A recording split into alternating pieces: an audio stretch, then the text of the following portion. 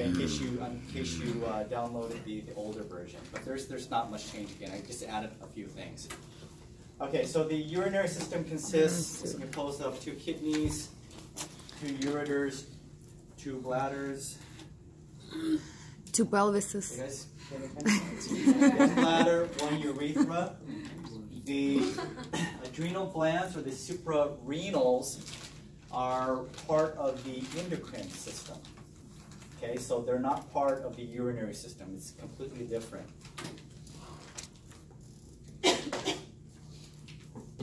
Knowing where the kidneys are located is half the battle in performing these urinary procedures. The kidney is bean-shaped. It's on either side of the vertebral column, one left, one right. Which one is going to be lower, the right or the left? Right. It's going to be the right. Okay, so the right kidney is going to be lower because of the liver, which also means that the ureter is also going to be shorter. So kidneys located on either side of the L spine.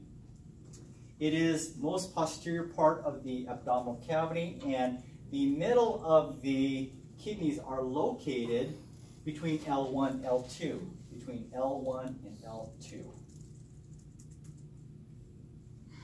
Okay.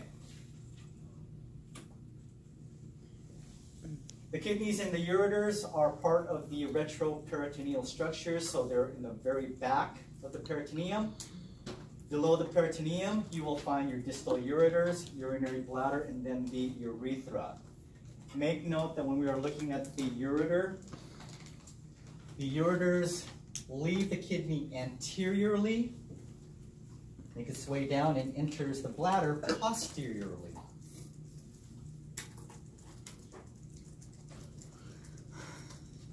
There's some fast fingers back there. Who's that? I'm just kidding. I want to hire you as my secretary. All right, kidney orientation. Because of the psoas muscle, it causes the kidneys to have a 20-degree vertical angulation. So in other words, the kidneys are not like this. They actually have a rotation like this because of the psoas muscle. So there's a 20-degree angulation. The kidney is broken up into 2 different poles. You have an upper pole and you have a lower pole. An upper and a lower. The upper pole of the kidneys are going to be close because of that angulation. The upper pole is going to be closer to the midline.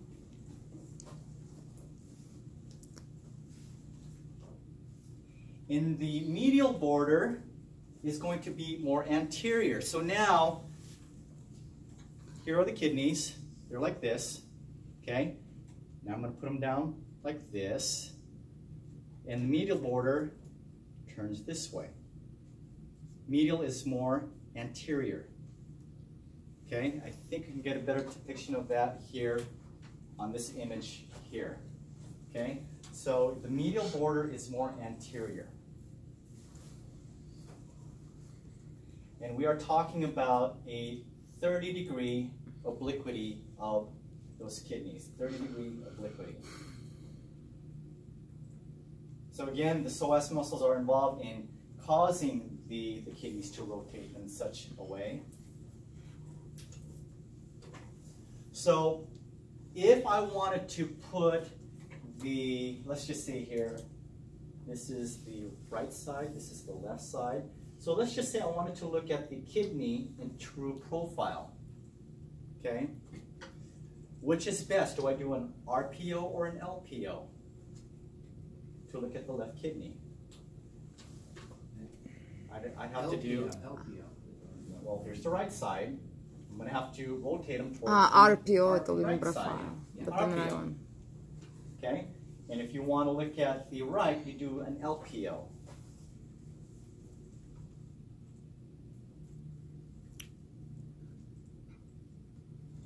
Did I miss anything on the previous slide? Right lower than left, left kidney longer and narrower than the right. Okay. All right, any questions about these 2 slides?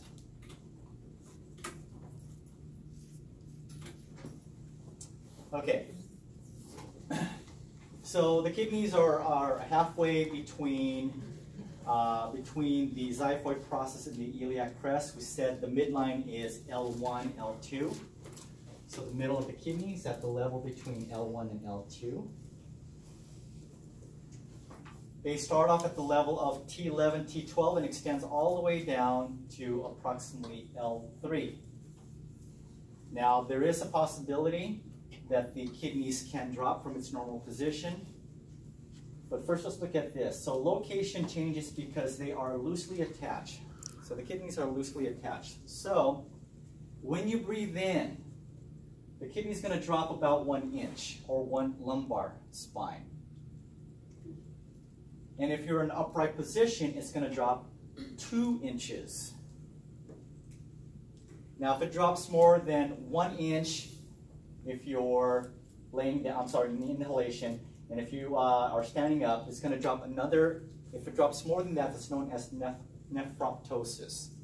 And the problem with nephroptosis is because it drops from its normal position. What do you think is going to happen to those ureters? They're going to bunch up. They're going to kink. And so nephroptosis can contribute to a blockage or an occlusion or a stenosis or a tightening of the ureter due to the kidneys dropping.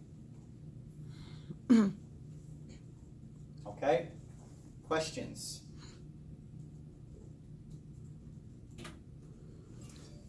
So the function of the urinary system is to remove waste products from the circulatory system in the form of urine and eliminate it from the body. It removes nitrogenous waste. These wastes are including urea and creatinine. And these wastes are byproducts of protein metabolism. So here's one that I did change that I caught. It should say decreased creatinine. It should say increased creatinine. On your old slide, it said decreased. Okay? So I changed that one. So one of the things that you're going to be checking for when you do one of these procedures is you do your clinical history, but you're also going to be checking for their lab reports. And the 2 lab reports that we check on is their BUN, which stands for blood, urea, nitrogen. Blood, urea, nitrogen. And then creatinine. Both these things, again, are byproducts of protein synthesis, or I'm sorry, protein metabolism. So with that said, BUN and creatinine are going to be slightly higher with men. Why? Because we love to eat meat. We're meat eaters. No, seriously. Okay, yeah, so BUN and creatinine are generally higher in men.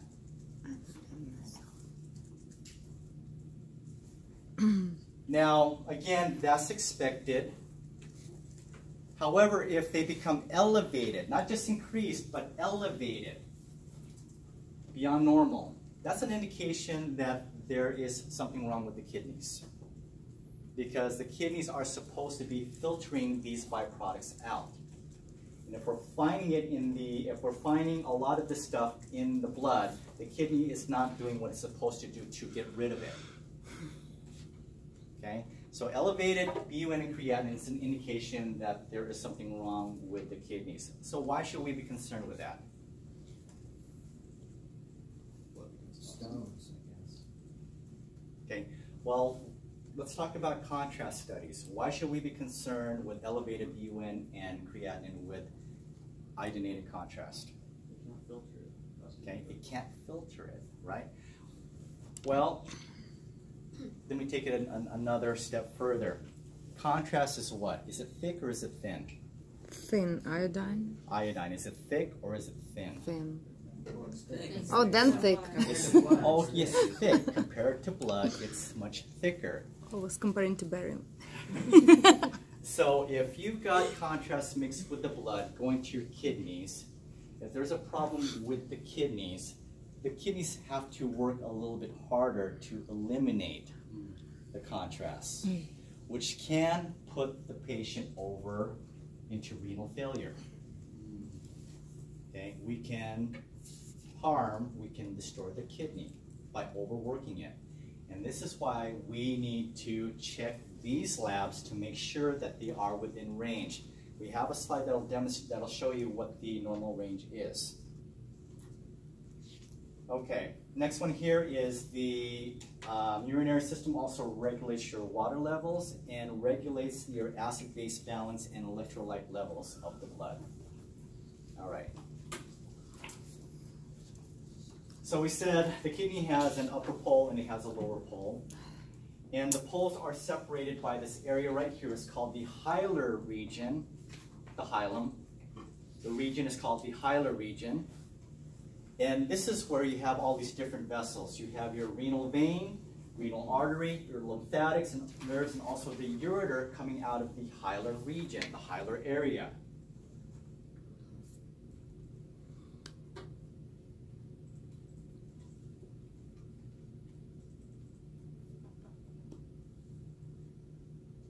Okay?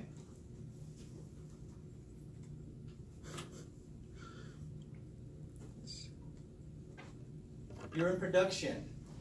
So normally we intake about 2.5 liters a day of water. And the water comes from liquids, from food, and they are also end products of metabolism. So 2.5 liters per day. 1 liter every 60 seconds of blood flows through the kidneys. 1 liter every 60 seconds of blood flows through the kidneys.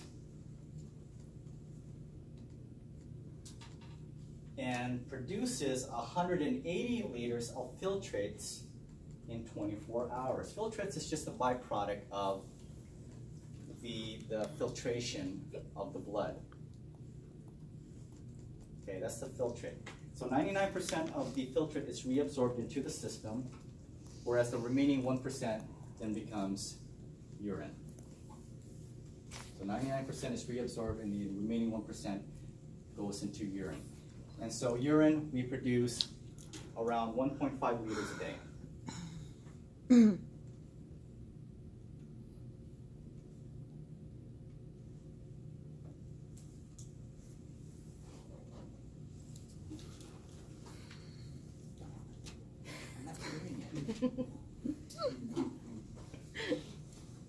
Because she knows all this. She knows it already. All right, let's analyze the microscopic structure of the kidneys. You have two basic layers, if you will. The very outside of it is the cortex, and then the middle is the medulla. And the cortex is where you're going to find the functioning system. I'm sorry, the functioning portion of the kidneys, and this is where you're going to find the nephrons. Now, I do want you guys to be familiar with these two terms down here. When we refer to the kidney, we're referring to the actual structural component. It's a structural reference. And the renal parenchyma is the functional reference. So you will hear physicians referring to it not as the kidney, but the renal parenchyma. And again, that's referring to the functional portion of the kidney. Okay, so that's the renal parenchyma.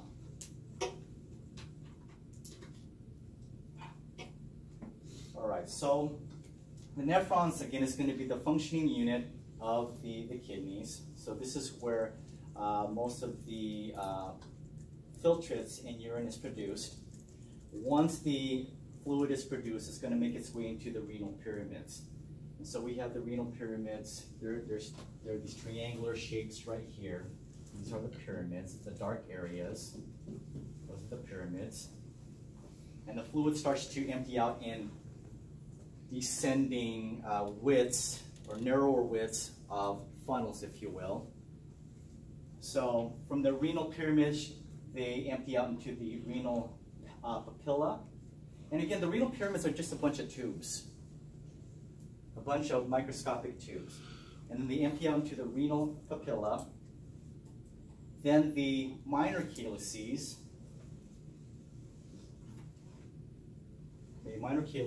which empties out into the major calyces, and then the larger renal pelvis. And then the renal pelvis converts into the ureter where the urine is emptied out.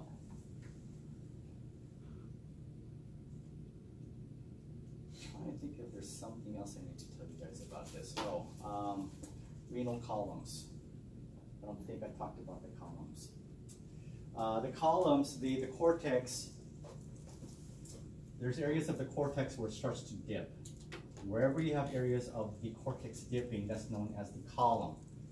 And where the column then terminates, there's a little pocket of this column, that's the renal sinuses.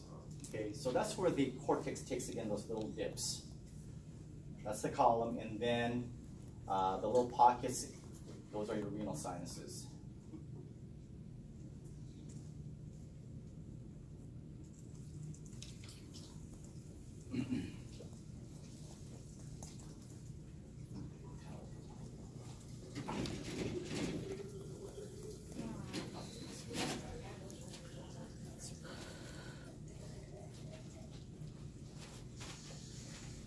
All right, so let's talk about the nephrons, which are found in the cortex. The nephron is composed of the glomerulus and also long tubes.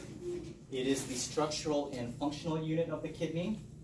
There are over 1 million nephrons per kidney, and this is where blood is filtered.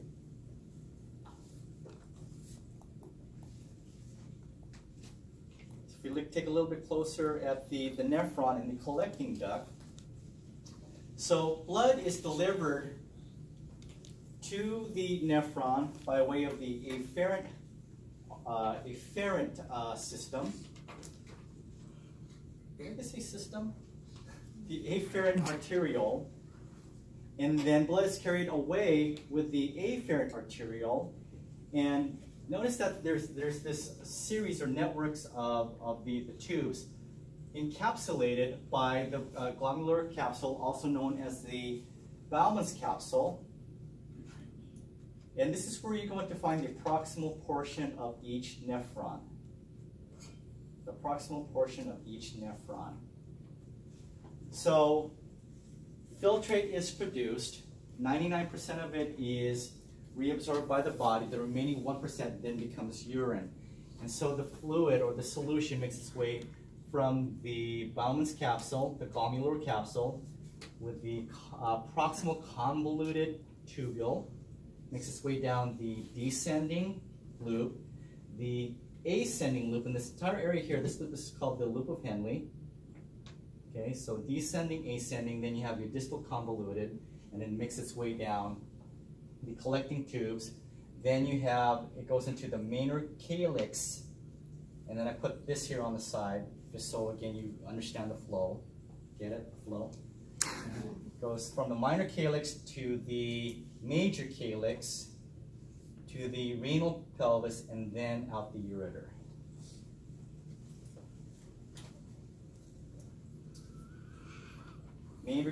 Minor calyx, major calyx, renal pelvis, and then the ureter.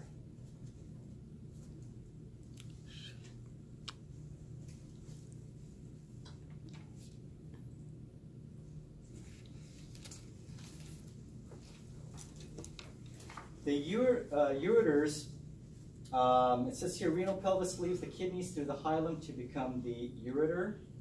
Ureters are anywhere between 20 to 34 centimeters in length and 1 millimeter to 1 centimeter in diameter. And it lies right on top of the psoas muscles. Again, the psoas muscles is what causes it to have the 20-degree and then also a 30-degree obliquity. So they leave the kidneys anteriorly and enter the posterolateral area of the bladder. So it enters posterolateral into the bladder. There are 3 points of constrictions where it gets a little bit tight, and this has to do again with the location and the orientation of the ureters to other anatomical structures. The first one here is the UPJ, or the uteropelvic junction, which is right here. You have a point of constriction there, and as you make your way down, there's going to be the pelvic rim that's also going to cause a slight stricture, And then the area where the ureter joins up with the bladder, again, a slight stricture demonstrated. It looks like a filling defect when it isn't. And that's your UVJ, or the ureteral vesicle junction. So there is, because you have that slight narrowing in those three areas, there's a possibility that you may have some stones in those areas as well. They'll get caught in those three areas.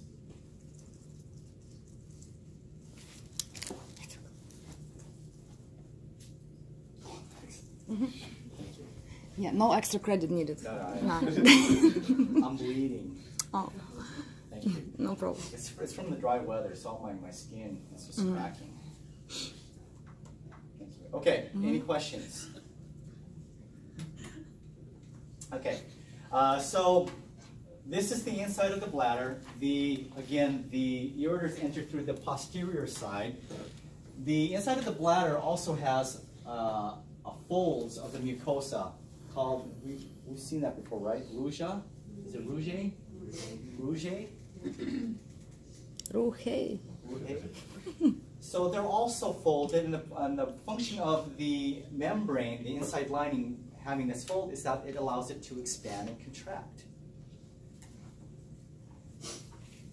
So expansion is upward and forward as it fills up with urine. So it expands upward and forward. The area of the bladder on the posterior inferior part of it is known, there's a smooth muscle, it's called a trigon. It's smooth, it doesn't have rouge or ruja. And the trigon is formed by the two openings of the uterus, the ureter. That's the UV junction, and also formed by the urethra.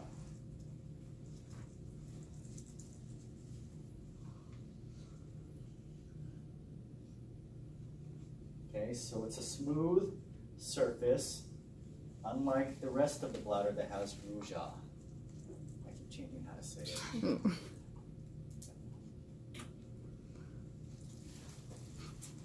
Here we have an IVU, which stands for intravenous urogram, demonstrating the kidneys, ureters, and the bladder.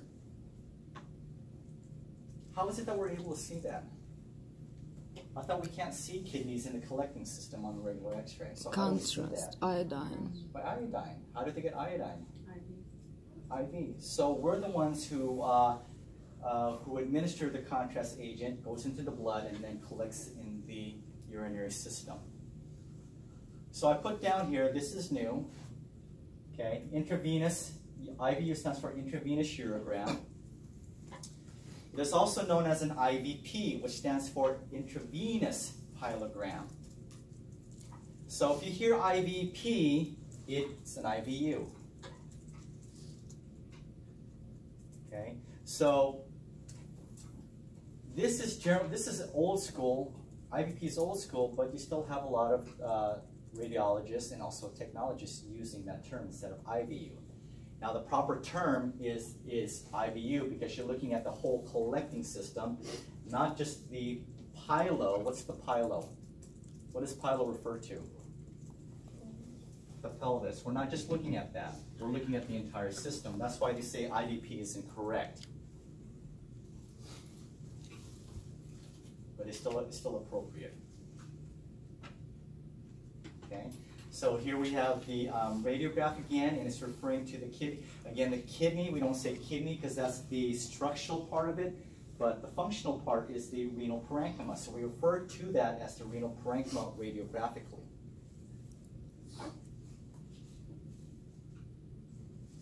Okay?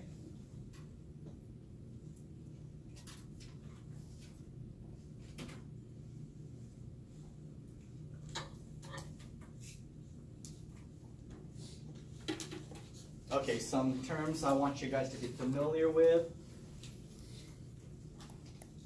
So don't cheat. What's micturition or urination? Huh? What? What happened to my keyboard? Okay, let's do this.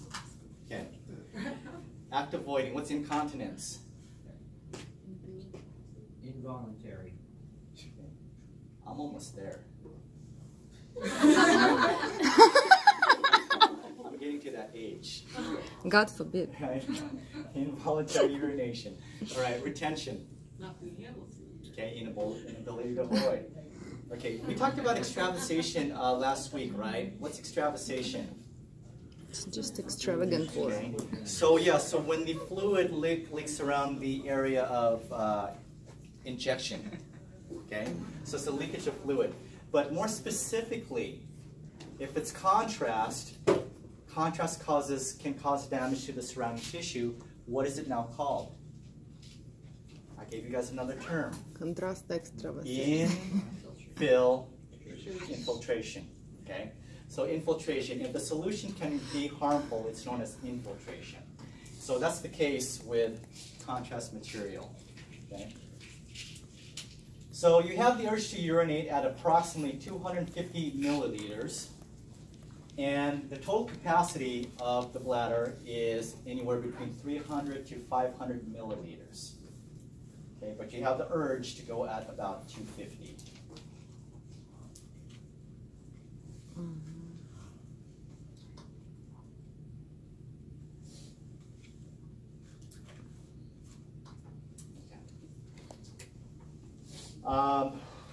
Female pelvic organ. Let's see. What do I know about it? You know how to wipe. What can I tell you? Playground.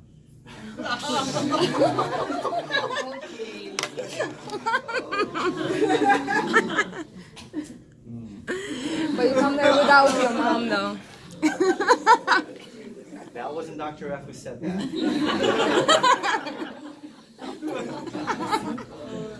All right. So the difference between male and females, with the females, the reproductive portion and the urinary portion are two separate entities. As you can see, they have two different outputs or canals. So you have a urethra for the urinary system, and then you also have the vagina over here, which again, they're two separate portions. Whereas in the male, look over here, the male, the urethra is shared by both the urinary system as well as the reproductive system. So they share the one tube. Also, the difference here is, well, it's not much of a difference, but this is why women always have the urge to go to the bathroom when they're pregnant, because it presses down right into the bladder. That's all I gotta say. James, you want to add anything?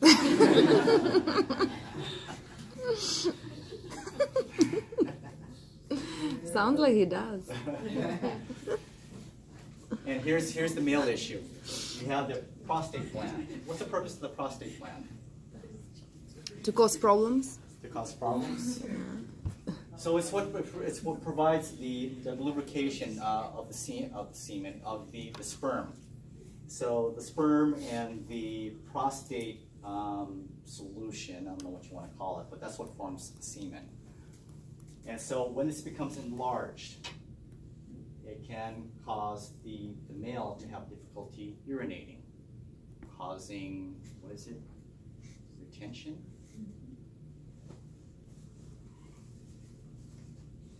Another thing I'm looking forward to.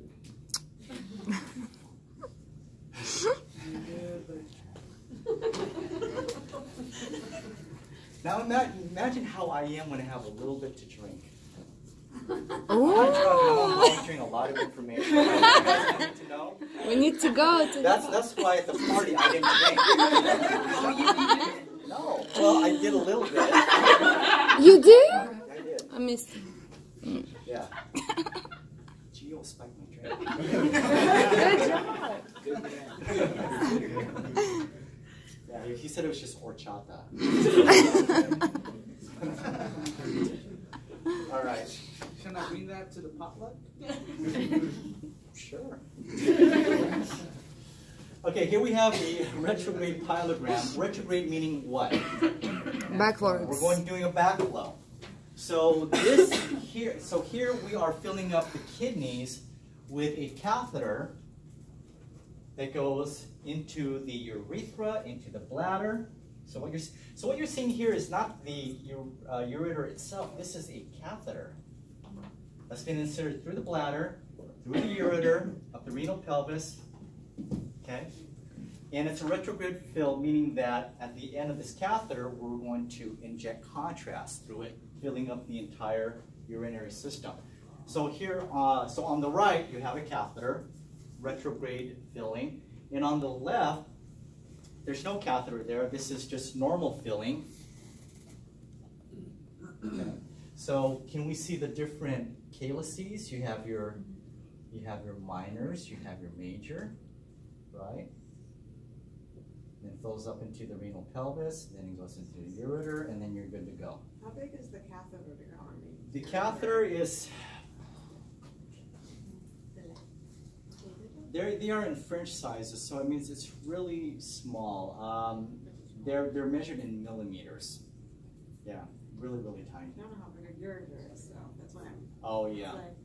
It's pretty small, yeah. I think so. Well, let's go back over here. The ureter in diameter is about 1 millimeter to 1 centimeter. Okay. Yeah. Thank you.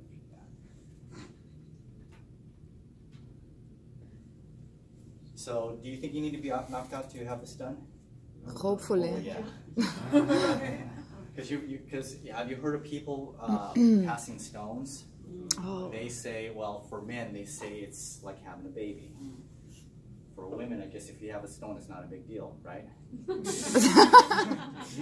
You're like, oh. So now imagine, it's not a stone, but it's a catheter going all the way up your ureter and into your kidney. Do you think you need to be knocked out?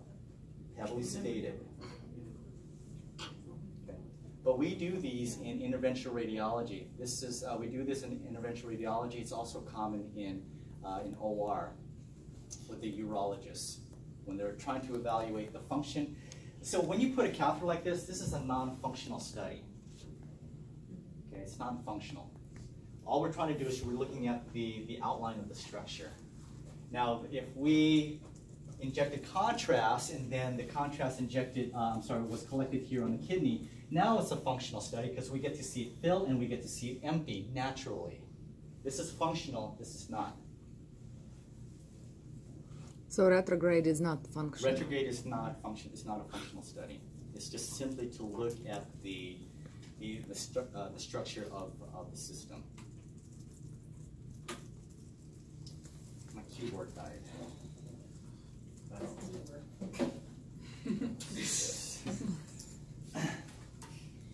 Oh, clicker died too.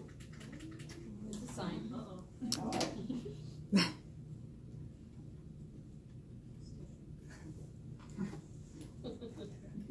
Okay.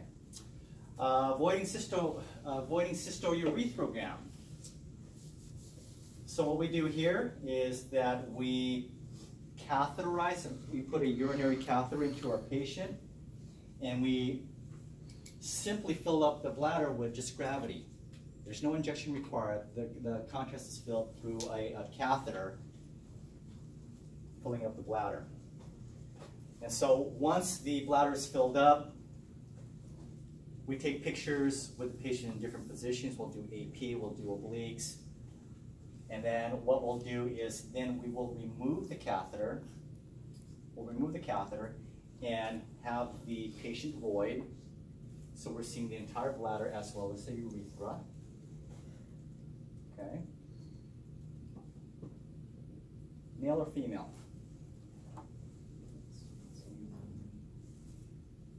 It's a child. It's a young person. Okay, we say it's a child. How do we know it's a child?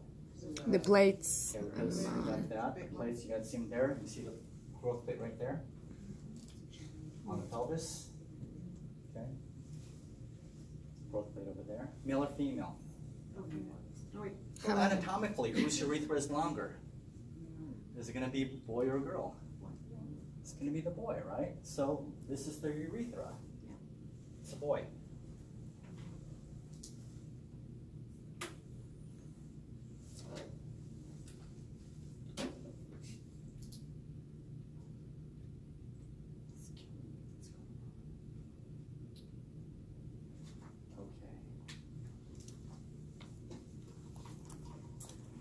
All right, urography and contrast media. Radiographic examination of the urinary system.